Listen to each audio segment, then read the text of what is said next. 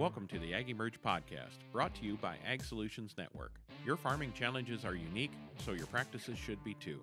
We're here to share emerging ideas, build connections, and provoke conversation. Get ready to improve your soil, your crops, your livestock, and your family's livelihood. I'm your producer, Kim Chase. And I'm your host, Monte.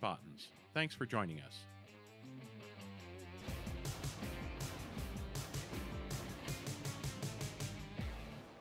Thanks for joining us. Today we welcome research scientist Dr. Ryan Schmid and student scientist Tia Busenitz, both from the Ecdysis Foundation. Ryan leads the foundation's rangeland studies, and his current research focuses on how regenerative grazing affects pollinators and dung arthropod communities, and how arthropods facilitate the cycling of nutrients in grasslands. Tia's current research is focused on honeybee health and hive management, as well as land management effects on pollinator conservation and survival. So listen in as Monte discusses with Ryan and Tia all things pollinators, pasture, and poop. Welcome, everyone, to this edition of the AgEmerge podcast. I'm very excited to be talking to a couple great researchers today associated with the Ecdysis Foundation, and we're going to have a little fun with the title of this one. We're calling it Everything from Poop to Pollinators. So welcome, Ryan and Tia. I'm glad you could join us today. Yeah, thanks for having us. Happy to be here. Oh, that is wonderful. So tell us a little bit, remind everyone, we've had some other folks from the Ecdysis Foundation and Blue Dasher Farm on the podcast. Just give us a little overview, Ryan, of what Ecdysis is all about and what is the research that you guys are doing there just north of Brookings in South Dakota. Sure. Yeah, Ecdysis Foundation. So we're a small nonprofit. Been around for about 5 years now, and it started with our founder, Jonathan Lundgren. Started Ecdysis because he was an USDA ARS scientist, and he wanted to pursue some research that he thought would have more of an impact on the land, and he wasn't satisfied with what the USDA was allowing him to do. So he broke away and started Ecdysis a few years ago and really pursued, what now is known as regenerative agriculture. At that time, we weren't really calling it regenerative agriculture. Just didn't have that cool name then, did it? Yeah. Now it's got the buzzword and everyone knows it. Yeah, you see it everywhere. So what does Ecdysis, the word, mean itself? This is, for the entomologist community, we love you guys. You're a little quirky. Okay. You got to be a little quirky to work with, multiple-legged critters on a regular basis. What does the word Ecdysis mean? And that applies to the foundation. Sure. Yeah. Actually, thanks for the compliment. We don't mind being called quirky because we are. But Ecdysis means it's in the shedding of the old skin. So as insects grow, they, going from their larval to their adult forms, they're shedding their skins in order to grow. And Ecdysis is that last shedding of the old skin to become the new, phase of their life.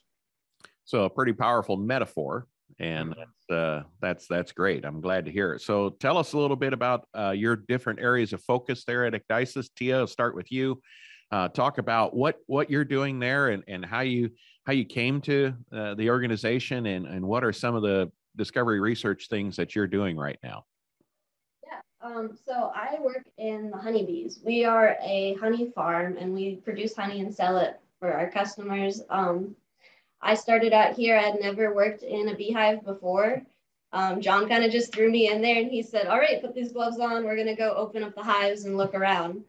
And that was my first time ever working with the hives. And since then, I've started adopting, I've been running 1 or 2 projects per summer.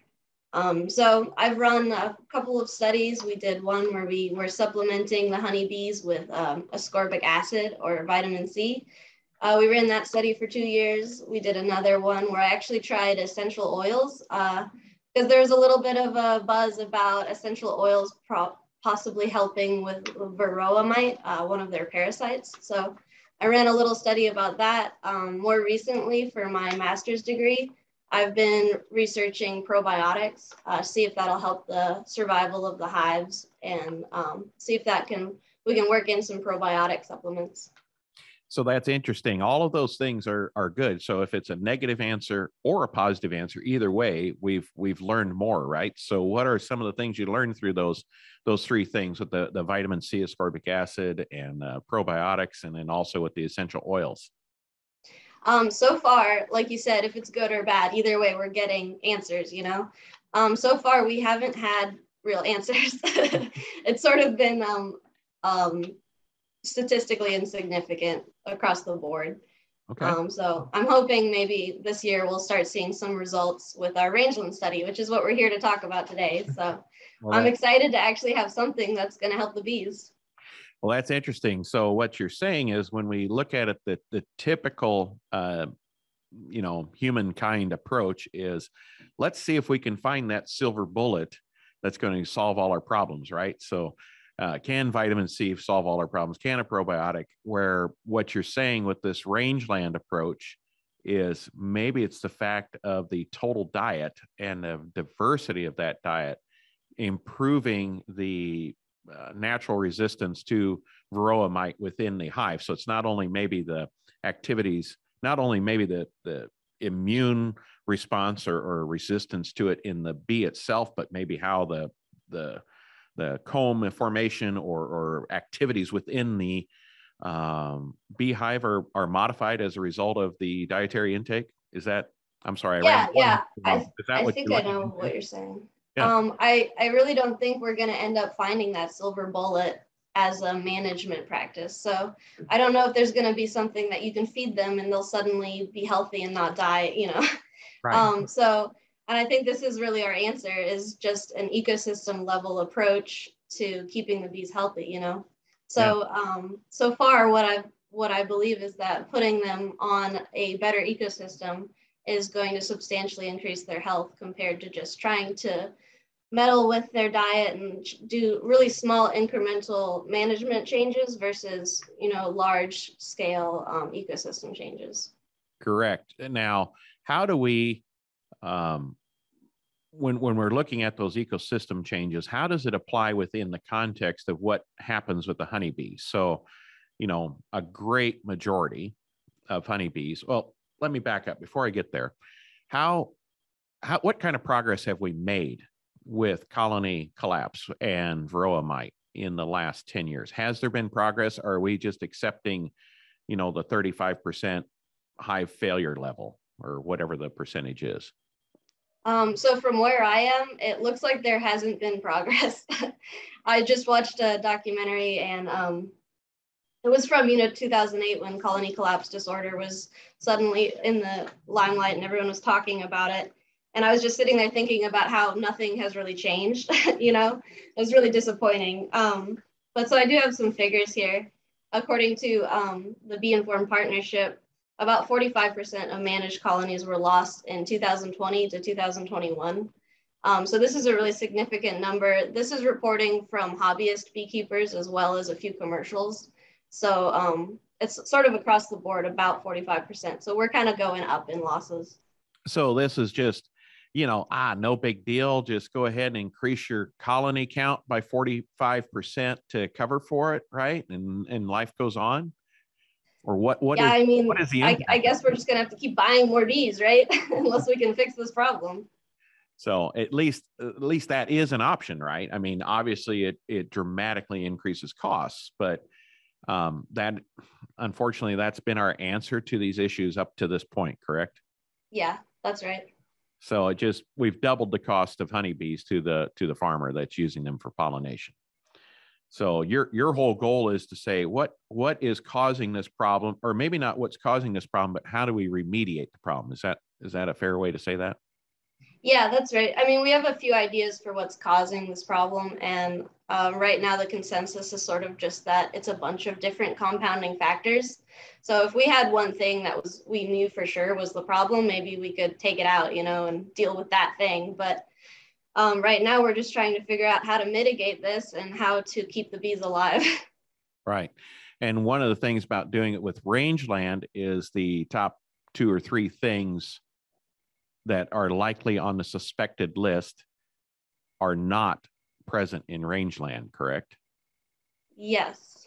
So I would say number one thing is my least favorite chemistry, neonic.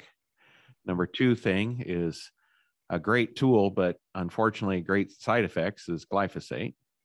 And what would maybe be some of the other contributing factors there, Tia? Well, something great about rangelands is that they're not tilled. There you go. Yeah, So you have more fungal dominant soil species. Yeah, you've got a great biodiversity there if you don't till.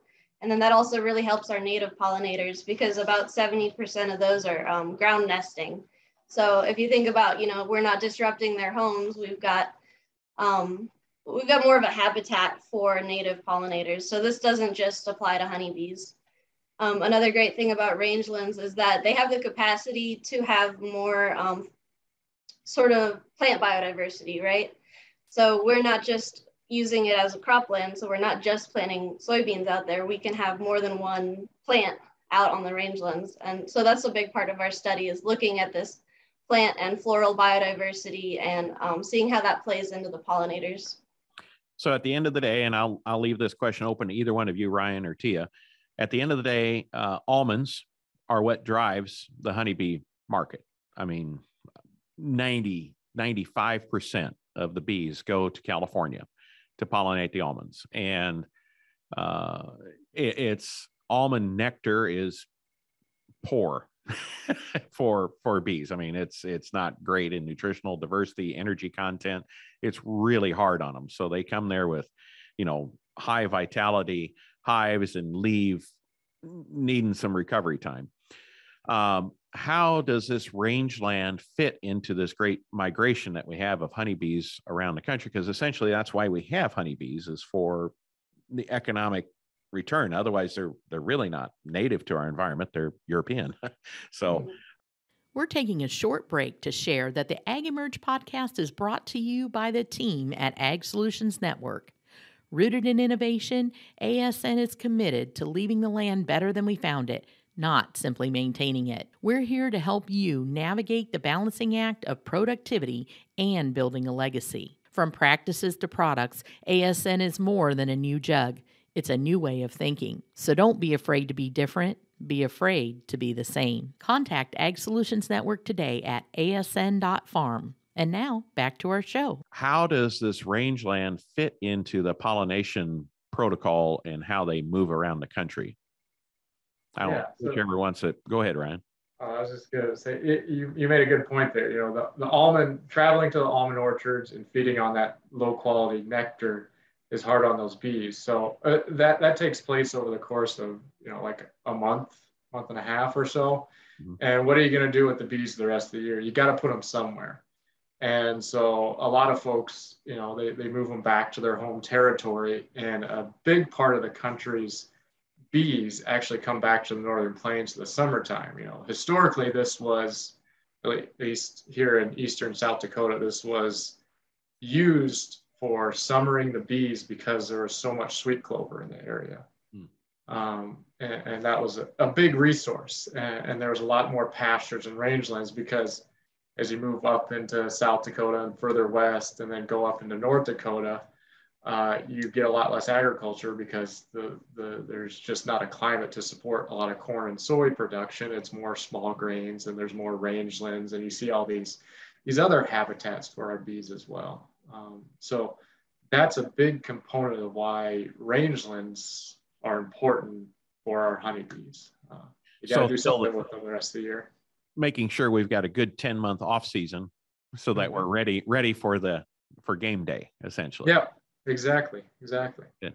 What do you see as far as, and we'll get into the poop part of our podcast here shortly, but on the bees, there's a lot of hope in California to have cover crops that can be pollinating at the same time as the trees are.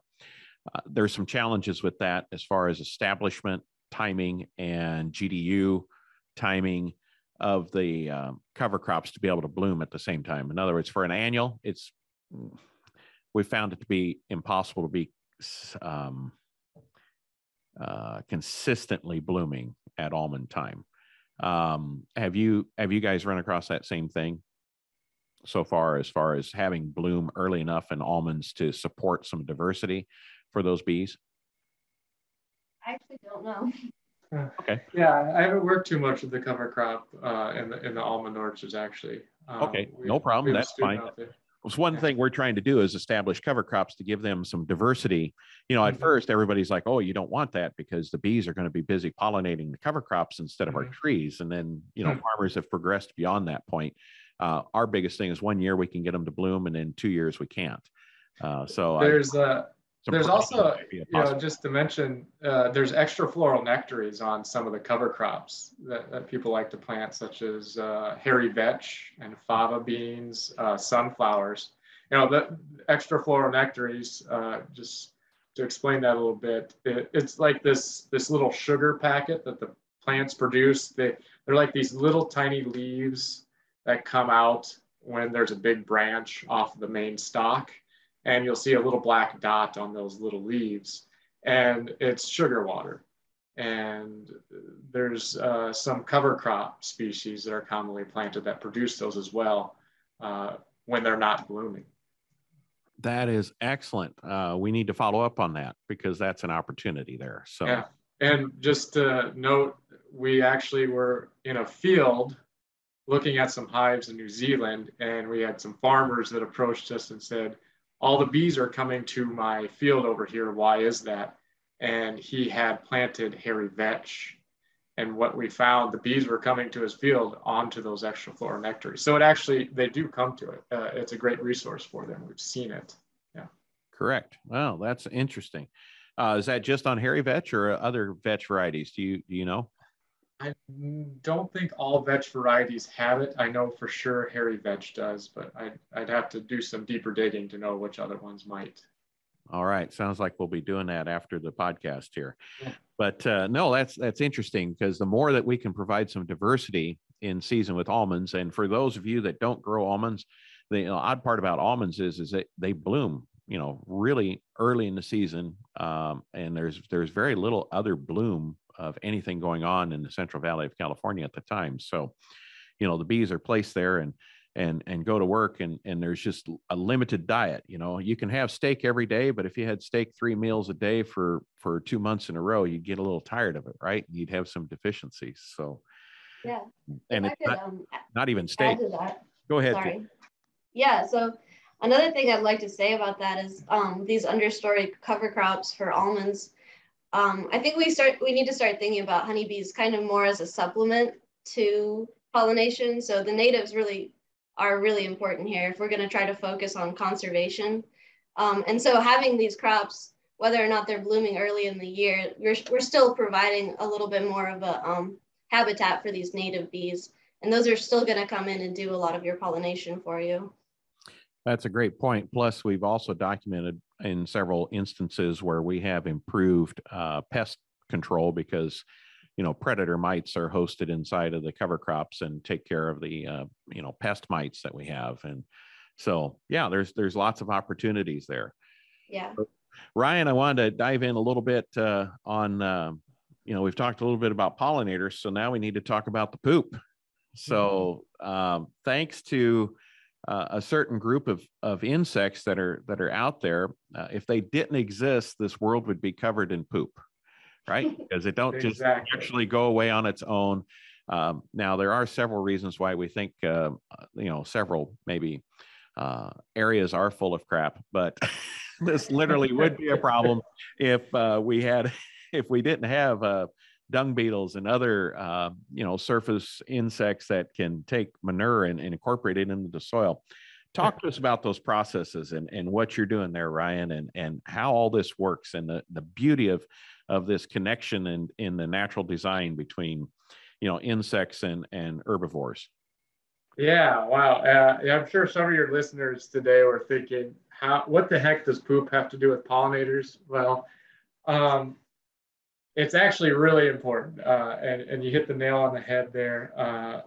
There is a beautiful system happening in our rangelands right now, and I like to think of a farmer or a rancher that's managing those rangelands as essentially just a nutrient cycling manager. That's maybe what you should be thinking of yourself as your primary job out there. And like you said, there is a lot of poop and a lot of pee that our livestock produces every day. I ran some numbers. This was a few years ago, back when our cattle herd in the U.S. was 94.5 million. But if we didn't deal with that poop that was produced, we could literally be covered in it. For instance, when I ran the numbers, it would essentially cover the state of Massachusetts every year. And if you think of that as maybe a better way to think of it is if you look at lost grazing potential, a cow will avoid 5 times the area of a cow pat. You know, she doesn't want to eat things that are soil. And when you multiply that area times 5 in terms of avoided pastures that we're losing every year, it's about the size of Arkansas. So this is really important. And when you look at a cow pat has all these macronutrients for our plants out there that are growing to feed the cows. And if we didn't break those cow pats down, there's about 2.5% to 4% nitrogen, 2.5% potassium, magnesium, phosphorus, sodium. There's all these great nutrients out there. And if you are not getting those cow pats broken down quickly, you're losing a lot of, it's oxidizing into the air and you're losing a lot of those nutrients. And what you alluded to is the arthropods are actually really, really important for opening up those cow pats and beginning the process of breaking it down and incorporating it into the soil. So that's why as a nutrient manager of your rangelands, you care about arthropod diversity. The big one that everybody likes to talk about is the dung beetles. And folks, I'm sure your listeners know, dung beetles are really important because they break it down, but they also open up cow pats for other arthropods, earthworms, microbes, fungi to get in there as well and start breaking that down and incorporating into the soil. Think of them as the tunnel builders for a lot of these other critters that increase the surface area so you can get more things in there and break it down more quickly. And so when they do that, we've run studies here in the Northern Plains, and we've been on farms in the southeastern US, and we see a significantly quicker breakdown of dung pats in pastures.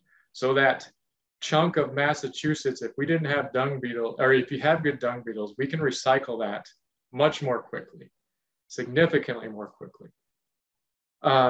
And then once you get it into the soil, obviously you have all these nutrients available. You're feeding microbes and fungi in your soil that feed our plants that grow more biomass. And that's what we found out in the pastures that we've studied, that manage them in a regenerative way. They have more plant biomass. And also another interesting thing, they have more plant diversity, we found. And that's how it got us thinking, well, are these regenerative pastures a great resource for our honeybees and other pollinators in the summertime here in the Northern Plains, all throughout the year in the southern part of the US? They're providing a much more diverse rangeland with more forbs and flowering plants out there. So that's kind of how our poop links to pollinators. That's a bit of a long tail, but that's how we got there.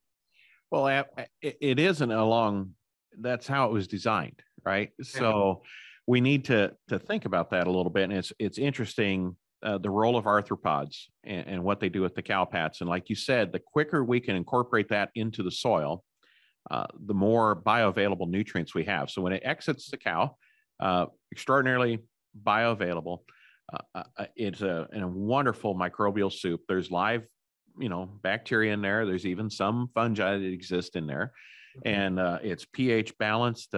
Smells wonderful when you don't trade it in a feedlot. Yeah. It actually isn't a bad smell at all. And the other thing is it's there's even simple saccharides in there. There's proteins in addition to all the nutrients that you have. And like you said, it's bioavailable. So the quicker we can convert that into the soil, the better. And like you said, you know, the cow pat doesn't move on its own, right? It stays right where it falls. So unless we have arthropods at work distributing it throughout the soil, we have an extraordinarily high nutrient concentration that's not good for anything, right? You know, it's toxic levels in that immediate zone. But like if you can, you know, distribute it within a 3 to 5 foot circle around there, now we have done a great job of improving the nutrient availability there to, like you said, more biomass from what you're documenting and more diversity, because when you have diversity of plants decreases as nutrient concentrations increase, right? Because not some plants just can't handle that high level. Is that what's going on there in your observations because of the distribution fact of the insects? Yeah, I think that's a big part of it. Plants can only utilize so many. They only need so many macronutrients. You know, Lieberg's law of the minimum. There's a minimum thing that they need. Ryan's law of the maximum. Yeah.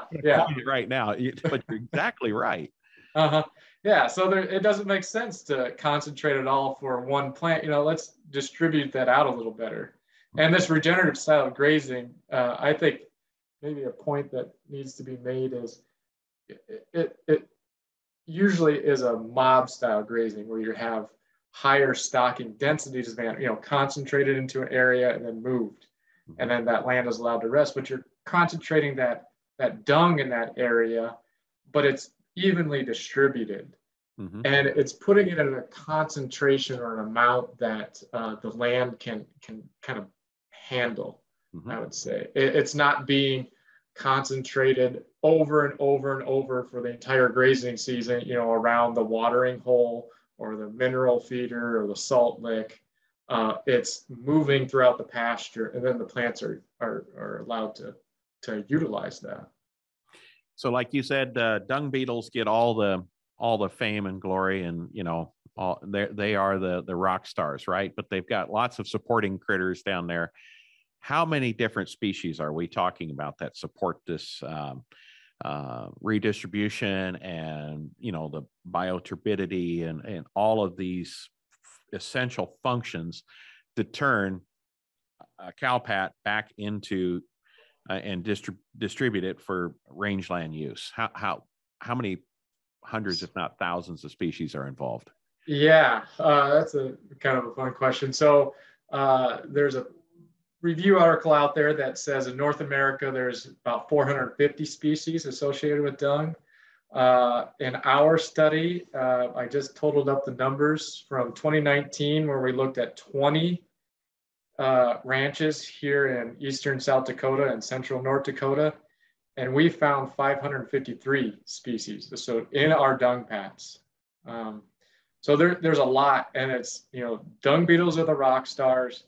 Now, they get all the press, but there's a whole community of things that are going on out there. There's parasitoid wasps that come in after the dung beetles open up those pats, and they come in and sting maggots, you know, fly maggots that are pests. Your fly problem.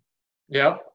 They start to control your flies. There's predatory beetles like Staphylidae beetles. That's the family. Rove beetles is the common name. They're long, skinny guys, and they use those tunnels that the dung beetles use too to go in there, and they predate. They eat the maggots as well. There's also a lot of folks are surprised to learn there's 3 different kinds or guilds of flies out there. They're not all pest flies. There's actually some predatory ones as well, where they're predatory in the maggot stage. So there's a lot of things going on out there.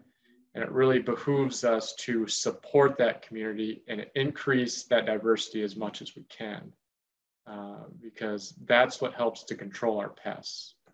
Behoove like a cow. Yeah, good pun. So 553 different species. First off, you've got really good eyes. and you have a tremendous amount of patience, or you have a whole lot of grad students helping you, or all of the above. I mean, what is that like to do that? I mean, how in the world do you do that? I am mostly, the main reason we can do that is we have a tremendous amount of graduate and other technical help here at the lab. We have a full-time insect taxonomist that does nothing but IDs all the insects I pull out of poop for me. He's fantastic. We have a team of technicians that sit there and they go through cow pies and pick out all the arthropods, and we get them cleaned up before we send them to the taxonomist. Which actually, your listeners might be interested in this. If they're interested in learning about what's in their cow pies and what sort of diversity maybe they have, a really quick and simple way to check that without having to dig through themselves, get their hands too dirty, is to just take a 5-gallon bucket with some water and pick up a cow pie. You want to pick one up that's like 2 to 5 days old. That's when there's the greatest amount of diversity. Throw it in the bucket. The debris, the heavy sediment and stuff tends to fall to the bottom, and the insects usually will float for a certain period of time. And then you can kind of see, if you're having trouble seeing that, if the insects are all falling down, you can add a little bit of salt to it. That's actually one of the tricks we'll use too. So add a little salt, it increases the buoyancy, the insects will float better. Mm-hmm. So if you want like a 2 to 3 day old cow pie, you're just looking for that crust, right? You go out there and you knock on it, and it's got like a little bit of crust on the outside, and it's still soft and gooey on the inside. It's like a chocolate chip cookie, right? Like yeah. Wow, there we go. Just don't eat it like a chocolate chip cookie or dip it in milk. So, Tia, you got really too excited about that. I'm a little worried. Oh my gosh. Well, Ryan's had me doing this out in the field for him. Yeah. We'll go out with shovels and we're just scooping up fresh pies and, oh, we got a good one over here. And everyone gets all excited and we run over, and yeah, we get pretty excited about them. And do you notice a change as the cattle's diet varies throughout the season as they get lusher grass and, those less fun cow pies to probably collect, or cow splats versus, high fiber diets where we have really stacked up? Do you notice the insect populations and diversity shifting throughout that season as the grasses shift? I guess I've never looked at it from the, in terms of the consistency of the cow pie, but I would say this. So a lot of our dung beetles are, what they're feeding on, at least as adults, is a liquid diet. So if it gets too dry out there, they can still live on it, but it's not as good for them. They're feeding on, the water and the fungi and bacteria, that's what they're feeding on. And it's easier to make a ball out of something that has some moisture to it versus something that's stacked high. So so I've never looked at it, but more, they need some moisture out there. And then our dung beetle population, they shift throughout the summer. Some species are active only in the spring, and some are kind of in the middle, and some are at the end. So that's just a natural occurrence according to their life cycles. Yeah. So I gotta give you guys a hard time, because here you are supporting insects and all this stuff. Then you're telling us, hey, go out there, grab their home, throw it in a bucket, drown them, and just to drown them better, put salt in it to where you can. I mean, that is torture. I can't believe you guys are doing this. But no, it's interesting, this technique. We do the same thing for corn rootworm scouting. Dig a corn root ball. I put it in a water bucket, and then we put the salt in there. I always thought it was just to annoy them, because they do wiggle more when you put the salt in there, but the buoyancy would make sense.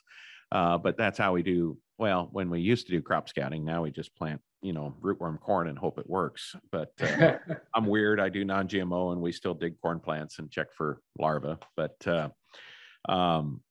it's interesting, that technique. So guys, you shouldn't be recommending killing bugs, I tell you. So what are some of the things we're doing as ranchers that are going to dramatically affect what is going on biodiversity wise? And if there's one reason to not, let's just say it's a chemistry, maybe it's become popular lately. What's a common thing that ranchers are doing that is causing some of the biodiversity changes in the cow pie? Oh, the one thing we know about now is the dewormers, especially ivermectin. It's been studied enough now. The more ivermectin, the more frequently you apply it, the higher doses, the lower the survivability of dung beetles that you're going to have in those cow paths. Now, wait a minute. It's a pour-on. How is that hurting the manure? It's systemic. It gets in the cow, and then they actually excrete it out with their manure. So there's concentrations of it in the manure. So the more you do it, the more often you do it, the worse it is. How bad can it be? I will say this: I've been on some places where they're applying it, twice a year, right before the cows go out onto pasture, and I've never found a place that doesn't have dung beetle activity. There's always something there, but just because they're there doesn't mean their larvae are surviving, because they are mobile. They are mobile insects. They can fly anywhere.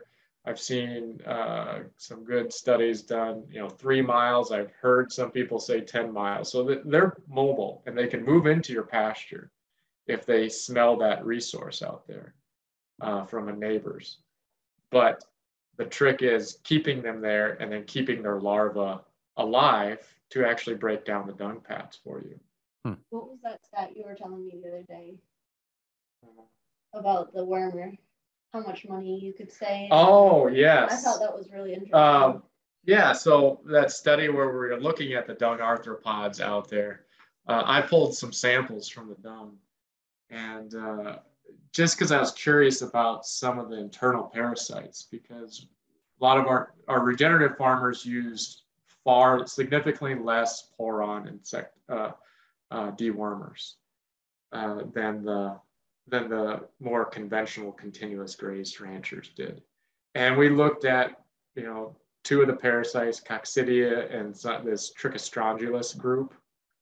And we found no difference between our 2 management styles in terms of parasites coming out of the cattle sample, the dung samples, excuse me. And they're both really low. So in terms of managing for parasites, both systems were doing their job. The difference was the conventional farmers, on average, were paying 5 times as much to get that control as a regenerative farmer. And so the difference was like 60 cents per head for a regenerative one versus $3.32, which doesn't seem like a lot, and it's not a lot for a year, but when you extrapolate that over the lifetime of your ranch, it's about $10,000. And then the other interesting thing we found in this study was the vet bills were actually 7 times higher in our conventionally managed ranches than a regeneratively managed one. And that got to be some serious dollars. If you extrapolate that out 30 to 40 years, that's anywhere from $45,000 to $70,000 that you're saving. I guess whatever. I don't know where I was going with that, but I thought that was just a really interesting segment of how our dewormers and those choices that we're making not only affect dung beetles out there, but they also affect our bottom line. So there's a reason to sell, the need to take a pour-on or ivermectin or those kind of things, because when they sell it, there's some profit made on the product sale. But there's not a whole lot of people selling hey, let's increase our resting times in order to naturally, essentially, I don't have a better way to say it. Correct me if this is wrong, but we're naturally deworming that pasture by not allowing them access to a host for a period of time. Therefore, if they don't have a host in the cattle, their life cycle's broken and they can't reproduce. Is that a fair way to say it? That so either we add chemistry, let them have the whole field, or we don't add chemistry and we just give them a portion of the field out on a regular basis to where they are restricted access for a period of time to where the host isn't present and the pathogen goes away. Is that exactly? Yeah. You're breaking the life cycle in that regenerative system of the parasites. They can only survive outside of their host for so long. And the longer you do that, the more of a chance they have of dying from, dehydrating or whatever their life cycle is. Right. And you can't just simply quit using that chemistry. You have to replace it with something else. And that's what that movement of those herds is doing. Right. So I want to back up now and look at the bigger picture of what you're doing there and what the rest of the team is doing there.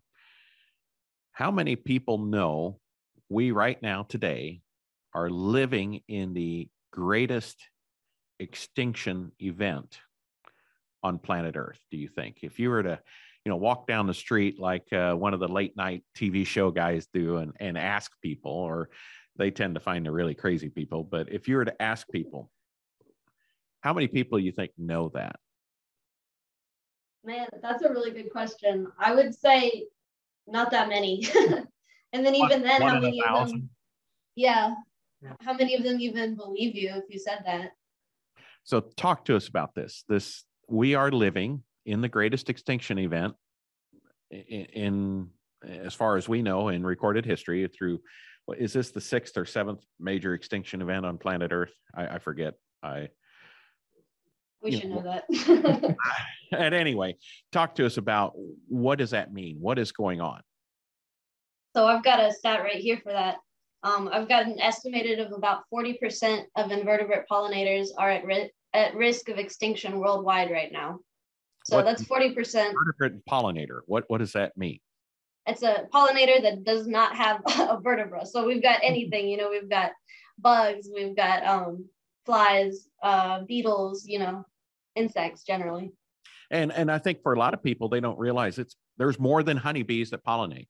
Yeah. I think we're very ignorant of insects, okay, as a population. What we know about insects is they're in my house. I want to kill them. That's our mentality with insects. But how many different species out there pollinate? Do you happen to know that off the top of your head? I mean, thousands of species probably participate in plant pollination. So I've got about 3,600 species of native bees pollinate in the US and Canada, and that's just the bees. And so bees they're only more efficient pollinators than flies and beetles and such because they pick up the pollen on their hairy little bee bodies. But there really are way more species than just bees that pollinate. So, and if you try to put like a monetary value on this, I mean, I already think that's really, really hard to do because it's a huge service. It's your entire ecosystem that's providing this for you, Mm-hmm. And 40% of those are on risk of being gone. Of extinction. Yep. Never coming back. Yep. Oh, and how do we get people to care about it? How do we get people to care about insects, to be like, red alert, this is a problem. What we're doing in totality is going to affect us more than, or do people not connect the effects of insects on themselves? That's a good question. That's the one we're all trying to figure out because we haven't figured it out yet. And I think when I was in grad school, there was an education teacher that told me, because we have all this science to show, this is what insects do for you. Here's all the benefits, yada, yada, yada. There's, for one pest, there's 1,700 beneficial benign insects.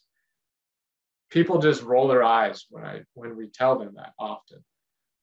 And this education instructor told me, if people trust you, the science doesn't matter. If people don't trust you, the science still doesn't matter. And so, what she is saying is it comes down to building trust with folks. And that's where we need a lot of help from farmers and ranchers and local folks, using their relationships with their family and friends that trust them to get the word out about a lot of this. Because we cannot be everywhere, talking to everyone, building that trust with everybody across the country. there was a great extension talk from an extension person in Michigan, where she found in a survey it took at least or on average 7 face-to-face communications with an individual before they would actually make a change. You know, before they had built enough trust with this person that that person would make a change and adopt something new. And so I think that's what it comes down to, and we need help from folks. So hopefully your listeners take some of this to heart and go out into their community and talk to people that they know. If you think about our field days, when we go out sampling across the country, we have a field day usually. You know, you were at the one in California, and then we have some in Kansas and stuff. That's 7 years, because we do those once a year. So 7 face-to-face interactions. We really need those people that are there on the ground to be talking to each other and working with each other on this. I think another thing we can really work toward is just a basic education about insects, because a lot of people, they're kind of just taught fear in general to begin with. We've got fleas, we've got ticks, we've got all these nasty like mosquitoes. They all bite, they're disease carrying. I'm scared of them. But then I really see once they start to actually learn about the insects themselves, and spiders especially, people learn about spiders and they start to, they kind of start to appreciate them. And I think a lot of that is just like a lack of understanding of their own little bug lives, So I think that's something we can definitely work toward. When I was an intern in college, I was at Case Corporation up in Racine, Wisconsin, that makes the red tractors. And I was there in their training department. And, I was the guy that got to set up the tables and, all the lowly intern stuff. And I got to sit in on the training sessions, though. And one of them was a trainer. I'll never forget her. And she said, people buy emotionally and justify their decisions rationally. When I heard that, I thought, that is the biggest crock of crap I have ever heard. I don't believe that. No way. People are buying because it's more horsepower and it's more, more data. I can get more acres per hour. I can do this. And however, now, 30 years later, I have come to the conclusion she is dead on. So you're providing the science, right? We have the science. We know the extinction problem. We know ivermectin is a problem. We know neonics are a problem. I mean, we know there's several other causal agents, but we don't even need to go there. If we could get the ivermectin out of our animals, and if we could get the neonics out of our seed treatments, we would make some great progress. But the problem is, we've been sold on the emotion of fear, like you mentioned, Tia. We're sold on the fear of, what happens if my reproduction goes down on my cattle? What happens if my yield goes down on my corn?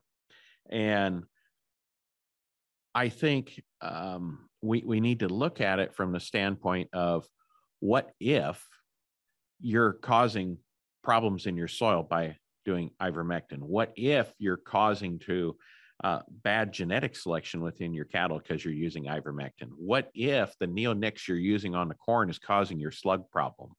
What if the neonics you're using is transferring into kernels that you're feeding to people downstream? All of that is happening, so every decision has a consequence. And I think if we can tie into that emotion better, because you guys have done the science, right? Or better yet, is tie into, what's the alternative? Okay, well, great. You don't want me to use ivermectin. How do I do it? Oh, great. You don't want me to have neonic. Because I think a conventional farmer hears the regenerative crowd as the, no, you can't do anything crowd. And they want to regulate everything and tell me I can't do this, I can't do this, can't do this. Because there's tools in the toolbox the conventional farmer they've come very comfortable with. And it's made life easier. So, what is the alternative, which we try to Ag Solutions Network provide? What is the alternative? And secondly, how do we overcome that fear? How is the fear of what you're doing greater than the fear of what you're thinking about doing? Mm-hmm. So how have you guys addressed that? How have you addressed what is the alternative? And how have you addressed the fear of what I'm doing is greater than the fear of what I should be doing? I'm going to let Ryan talk about this a little bit in a minute, but I think something I want to say is we've really, I don't want to sell fear, and I don't want to say that this is the lesser of two evils. You know, maybe you should be more afraid of this than you are afraid of that. I think a really big part of regenerative agriculture is working with the ecosystems that already exist. So instead of running away from something, you're actually building something new. So this is a different type of mindset, you know, than how farmers generally think about their ecosystems. So instead of trying to kill all the bugs, maybe we're trying to encourage beneficials. So we're actually trying to reinforce and build a natural system that's already working, and it's already worked for thousands, millions of years, you know. That's a great answer, T. I really appreciate that. And Ryan, she left you on the hook. You. Yeah. Well, you know, like you said, how do we overcome the fear of change? Essentially, that's the fear I was referring to, T, and not the. You know, the fear of change. You know, it brings risk. There's risk involved to changing because of the unknown potential. But I would argue our current conventional, you know, what we're calling conventional here in this context, is also risky. There's risk to staying the same, and that should be a little bit fearful to folks. I see an expiration. I come from a farming background, so I grew up on a farm. We were a small cow-calf operation. We had some row crop fields, and I don't knock people that are still doing it. It got us to where we're at. We produce an awful lot of food very efficiently. But when you look at some of the numbers, you know, there's a cost associated with what we've been able to do. And it looks like there's an expiration date to how long we're going to be able to do that. And that means there's a risk to continually doing that and not figuring out something different. Right now, we're looking at regenerative very hard because it looks promising to us. So yes, there's risk to changing to regenerative, but I would argue there's risk to staying in the same spot and degrading your soils, because when you do need to make that change, when we do run out of affordable fertilizers, other inputs, you're going to be behind the 8 ball of people that have already adopted some of these other soil health practices. I couldn't agree more. And a lot of things while we're helping farmers make those adaptations today is to try it on a small portion of their acres to where they can learn and optimize the system for their environment in order to expand it to the rest of their operation, so that they're ahead of the inevitable 8 ball, as you would say. And I see if they can make an informed decision and be ahead of that curve, they're going to be able to adapt into a new model much easier and much less pain than somebody that's all of a sudden forced to do it, maybe against their will, all at once. And that's a great point. And both of you summarized the challenges that are ahead of it very, very well, and very well said. And I'm with you. I agree with you. Farmers aren't doing things intentionally bad. We've been given tools that we were taught were safe and were easier to handle.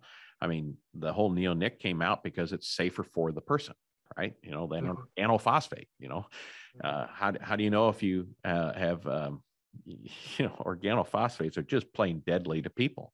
And thought we were doing the right thing switching, and now we're learning, there's long-term soil persistence and these kind of other issues. But I appreciate that. And one final note I wanted to ask you about, we're familiar with the neonics and their effect on the larger insect community. There's a half-life to them, and they're present in the soil and can be present in the soil and uptaken. You guys have done work on it, uptaken in the sunflower up to 5 years after the previous seed treatment applied. What is the documented persistence, and how do we detox our soils? Is there any work that's been done in, other than just letting time? Is there something we can do product-wise or rotation-wise in order to help detox them from our soils? So I think the general idea right now is it's neonics can stay in the soil for 3 years plus. Say so that. That's what you say 3 or 30? 3. 3. Okay. So 3 years. 20 years. Yeah, 20 up to 20 is what Ryan is saying. Yeah, depending on, you know, if the sun's hitting it and breaking it down, is the water flushing it out? You know, there's environmental. And these are from seed treatment, right? Not for broadcast sprays. Yeah. This is like neonic. So Poncho, Cruiser, I can say these registered trademarks. Sorry, folks, but that's what they are, right? And we've gone, when I remember when I first started getting Poncho, it was Poncho 250, which refers to the rate. You know, then it shortly thereafter has become Poncho 1250, and then it was, and then there's additional chemistry. So we're getting higher and higher rates and higher active ingredient effect or powerfulness, if you will. Sorry for the wrong word. And so all this is just based on what's on that seed. How is that possible? I don't know. It's designed to be a persistent chemistry that's systemic throughout a plant. So, you know, if you're designing a chemical, I guess I don't know the, you know, chemically how it's persisting out there, but that seed treatment I put on the corn this year, if I planted a cover crop of sunflower or a sunflower crop the next year, you can detect that neonic from the corn in the nectar generated by the sunflower the subsequent year. Is that correct? Yeah, it stays in the soil and then it's taken back up into the plants. And so to answer your question, like, how do we get this out of the soil? I think probably your first step is obviously just to stop doing it. Right. You're actually trying to get rid of it. If you burn your hand and it hurts and then you keep holding it there and it keeps burning it, it's not going to get better. It's not going to heal. So once we've stopped applying it, I think another thing that really helps cycle these out is the soil chemistry itself. So we do know that moisture helps break down neonics. Sunlight helps to break down neonics. So I don't want to encourage you to go out and till, but that is something to keep in mind, that these natural processes kind of are going to break it down eventually. So probably the most important thing and the most beneficial thing you can do is to just stop using them. If you're trying to get rid of them, just stop using them. And increase your diversity out there. You know, if it's uptaken by a plant, it's in the plant, and then the plant eventually dies if you crimp it or however you whatever you use to kill that cover crop plant off. You know, it's then sitting inside of a plant that's going to be on top of the soil, breaking down the sunshine. Yeah, so, or being recycled by you know, you can cycle it through something else that's alive out there, microbes, fungi, that sort of thing. Yeah, these biological processes are breaking it down. Very good. So if we can have higher biomass cover crops that could extract it from the soil, bring it up into the foliage, and then it dies and essentially radiated, right, by UV light, that's one method at this time. Other than that, just stop and wait. Yeah. Yep. Yeah. Okay. Cycle it through your system. Well, we've certainly covered a lot of poop today. Not nearly as much as Ryan wanted. Yeah. So let me no. Is there anything that I should have asked that I didn't? That's a question I like to end with. What else should I have brought up today that I failed to do? Something I wanted to talk to you. Oh, man. Well, I don't know if we have enough time to talk about all my poop comments with livestock. Yeah, I guess one thing I would say is we didn't talk too much about the regenerative principles of, you know, high stocking density, frequent herd rotations, adequate rest for the paddocks that the herd is moving off of, you know, allowing the plant community to regrow, and then reducing or eliminating your dewormers and other insecticides, herbicides on that land. So those are our 4 principles. And I would say you can't just do, you know, they're designed to work together in concert and build off of one another and really help each other. And that being said, you also just can't expect to, you know, maybe stop using your dewormers but not do the rest of it, and expect that to magically keep your parasites down. They're all designed to work together. And so that's something, I don't want somebody to go out there and try this after just hearing, I can eliminate my dewormers and nothing bad will happen, because you will have a train wreck. So you have to kind of understand the biological system that's happening. I would encourage folks to do a little bit more research before they try it, and then it fails on them and then they never try it again. I would hate for that to happen. But do go try it. Yeah, correct. Don't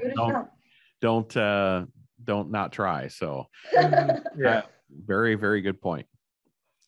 Well, I certainly appreciate your time today. And I think we've covered a lot of things. And it is interesting that interaction between having grazing ruminants in order to support healthy bee colonies. So in those areas where we can, have the bees rest and recover from the almond bloom in California, and having a diverse, a healthy source, because just accepting 45% loss in honeybees every year is just not acceptable, especially if that continues to increase.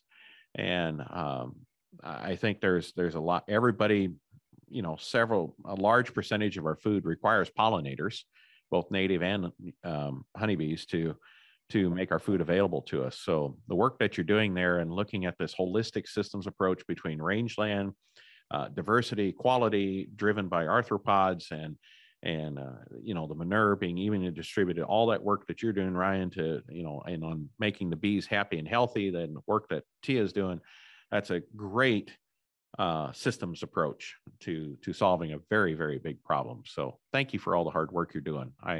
We all appreciate it because we all eat every day. Thank you.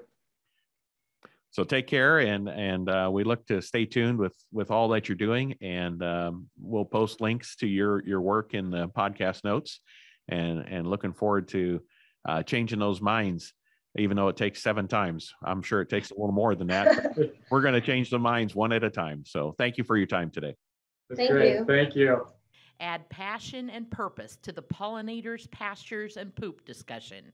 It's folks like Ryan and Tia and all the researchers at Ecdysis that are helping us to uncover and understand all of these different communities through, as they say, their cutting-edge research for transforming agriculture with regenerative principles. And as always, if you'd like to learn more about what we're doing to help growers implement soil health practices, check out our website at asn.farm, and there you can click on links to follow us on Facebook, Twitter, Instagram, LinkedIn, and YouTube. There's a lot of great things happening and always something to learn. Thanks for listening.